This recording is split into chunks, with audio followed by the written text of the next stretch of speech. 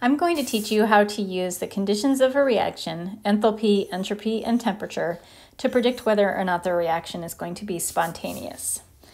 Before we get started, I want to remind you in this equation, the temperature variable that we're using here is in units of Kelvin, which means that it is always a positive number. There are no negative numbers on the Kelvin temperature scale. That's going to be important as we work through some of these scenarios. Let's begin by considering a reaction that is exothermic, so delta H is negative, and it is increasing in entropy, so delta S is positive. Exothermic reactions tend to favor being spontaneous, and reactions that increase in entropy also tend to favor being spontaneous. Let's see how that works out for calculating delta G. Using the Gibbs free energy equation, delta G equals delta H minus T delta S. Let's plug in just some arbitrary values, numerical values for delta H and delta S, just to kind of make this math easier. Let's say that delta H is negative 10. And we don't know what our temperature is, so we're just going to use the T variable there. And then let's say for delta S, let's say that it's also 10, so positive 10.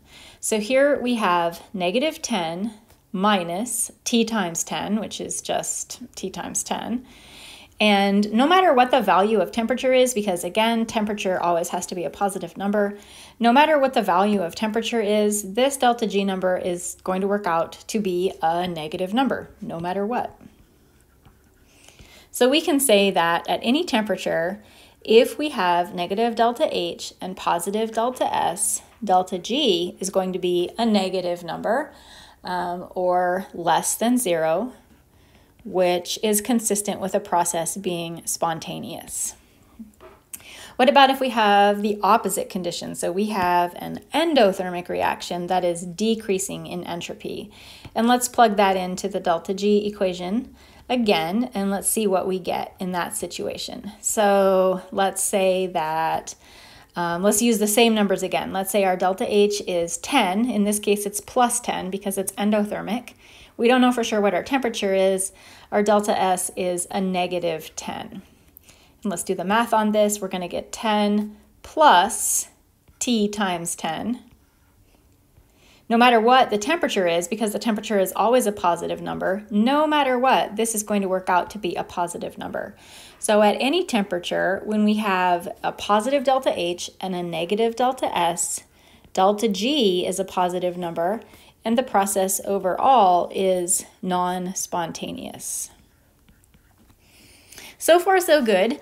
Let's go back to our exothermic conditions and let's think about, we've already looked at negative delta H with a positive delta S. Let's look at negative delta H with a negative delta S and what that might look like. So we're going to plug in again to this equation, delta H minus T delta S. Let's keep with the 10, number 10. That seems to be working well. So let's say our delta H is negative 10. We don't know what the temperature is, and delta S is negative 10. So this works out to be negative 10 plus T times 10.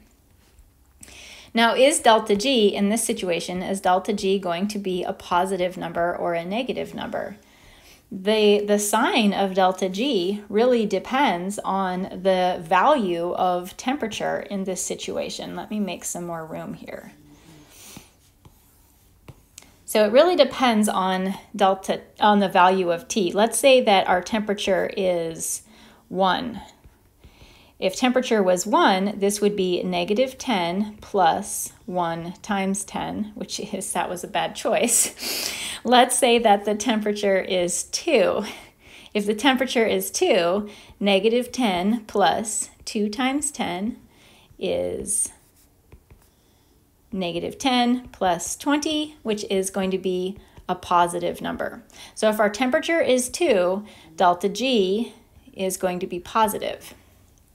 What if we had something like, if the temperature was 1/2? What would that look like? That would be negative 10 plus 1/2 times 10, negative 10 plus 5, this would be a negative 5. So if the temperature is 1/2, we get a delta G that is a negative number. So in this scenario where we have negative delta H and negative delta S, the sign of delta G depends on the size of the temperature. If we have a high temperature, then we end up with a positive delta G. If we have a low temperature, we end up with a negative delta G. So if we have a high temperature, and the actual magnitude of how high it needs to be, that's going to depend on the values of H and S. If we have a high temperature, we said our delta G was a positive number, which is non-spontaneous. And so that was this situation right here where we had a temperature of 2 and it worked out to be a positive delta G. If we have a low temperature, then delta G worked out to be a negative number, which would be a spontaneous process. So let's also consider if we had positive delta H and positive delta S. And I'm going to erase this stuff to make some room for that calculation. So let's keep going with the tens.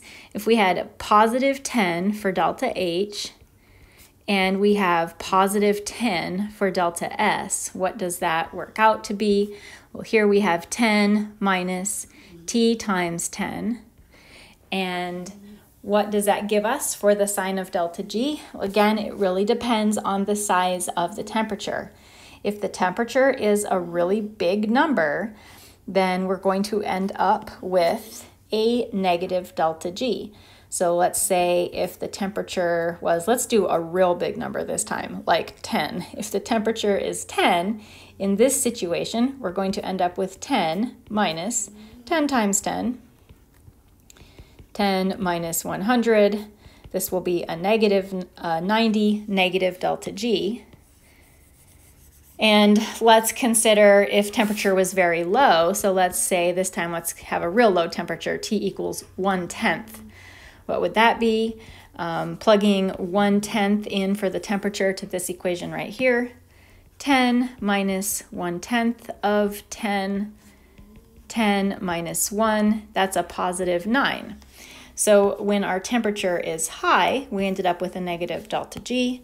If temperature is high, delta G is negative, and if temperature is low, when we had temperature as 1/10, we ended up with a positive delta G. Negative delta G, spontaneous.